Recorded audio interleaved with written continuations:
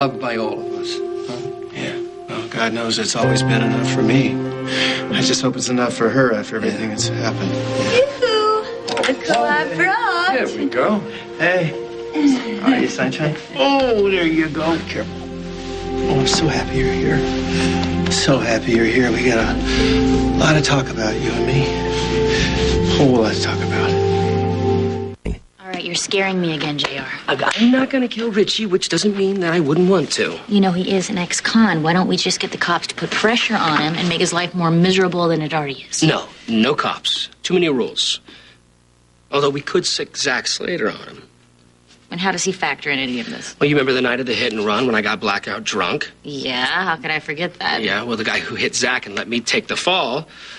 Who does that sound like to you? Oh, my God, Richie. And he buried Zach and Greenlee alive. That would be my guess.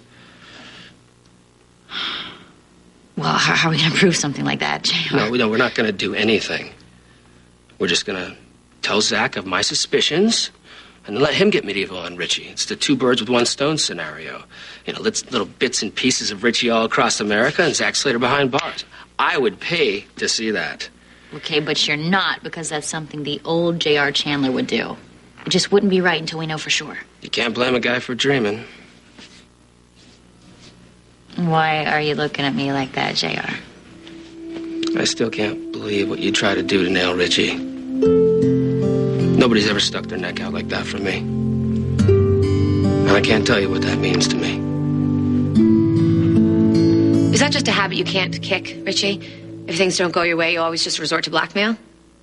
Well, it did work the first time you wanted to keep Ryan in the dark. And if you hadn't coughed up that cash, well, I'd have just been forced to go to Ryan and tell him that your big scary break-in was nothing more than a sham. That his attention-starved wife just made the whole thing up. Thing is, though, you can't prove that. Well, this might be easier to prove. I mean, I have to hand it to you, sis. You are really going for the gold. I am proud of you. Getting pregnant to keep the old man roped in, that is good. Get out, Richie. Get out now, or I will call the police and say that the burglar's back. But this time I know who the burglar is. I don't think your parole officer would really like that, would you? No, they just write that off as a family squabble, just a little sibling rivalry. Besides, I've got nowhere else to go. What are you talking about? I thought you were staying at Opal's. Oh, well, it seems that Opal wasn't too happy to find me looking through her jewelry box. Which brings me to your doorstep. So what do you say, Annie? Are you willing to let your homeless brother stay here with you and Ryan? It's all in the family, right?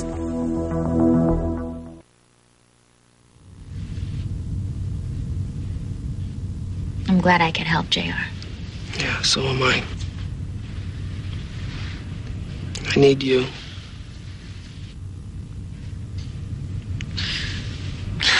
We can't keep doing this. We can't? No, sex isn't the answer for us. Well, we can do it till something better comes along. Okay, I'm serious, JR. Yeah, well, believe it or not, I am too. That's why we should be mature, stay focused, and in control. Good. Yeah, which is why I'm moving back in with you. There's no such thing as hope for a man like me. Not after what I've done. If you stick to the path of forgiveness, you could see some pretty amazing results. Oh. Yippee-doo!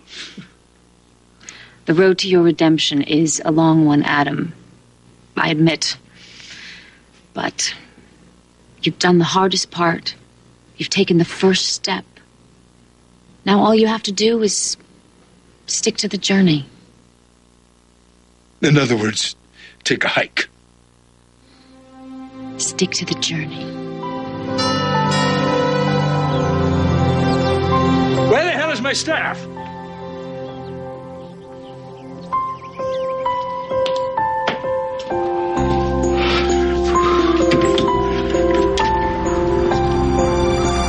Kristen.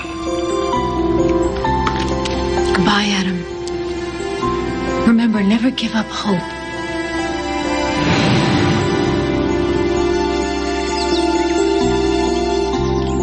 What are you doing here?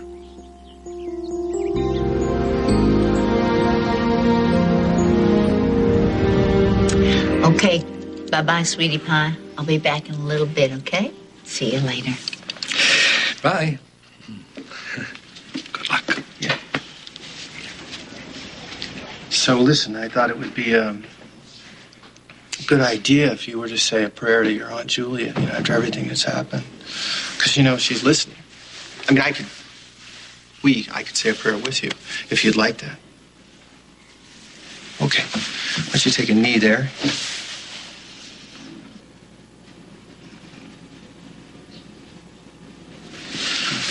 Okay. I'm here. Okay. What, dear Julia? Huh? Dear Julia. It's Kathy and Tad. You probably know that. And while we're sure you're at peace and you're happy and you're making friends with angels, we also want you to know that we miss you very much. We think about you every day.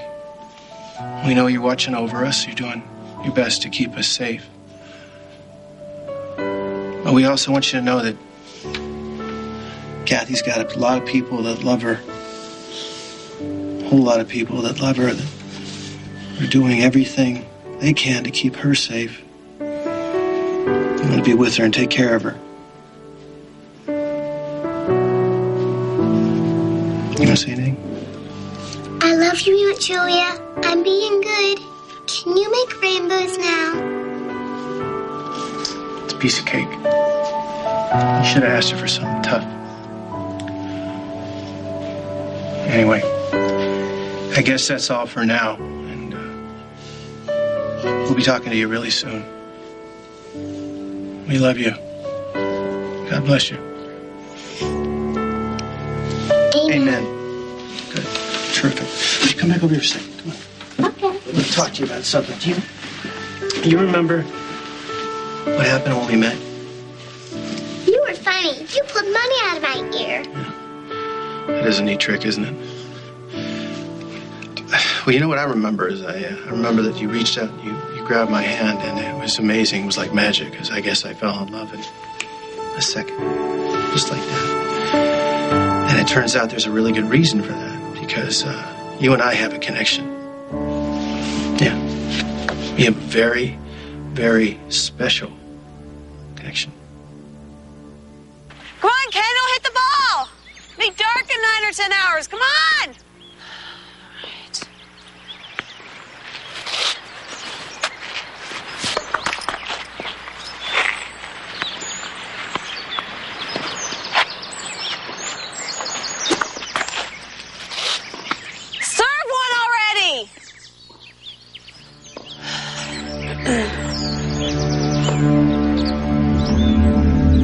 We made mad, passionate love all night long. It was amazing.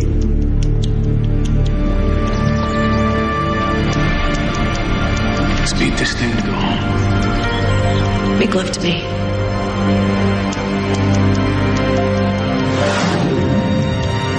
Today, Kendall, focus. Come on, keep your eye on the ball. You remember we met in this friend so fast that you decided I was going to be your new daddy because you called me daddy? You remember that?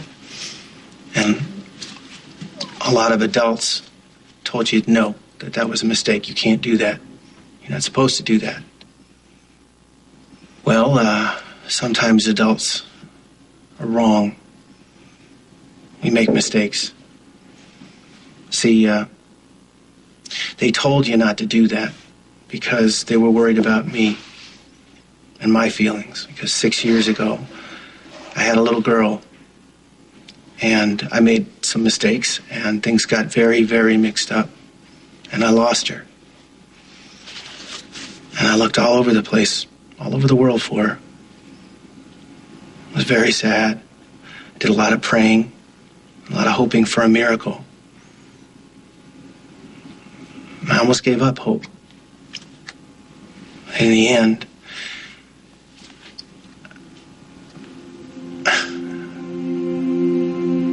I did get my miracle, sweetheart. Because the answer to my prayers was right under my nose.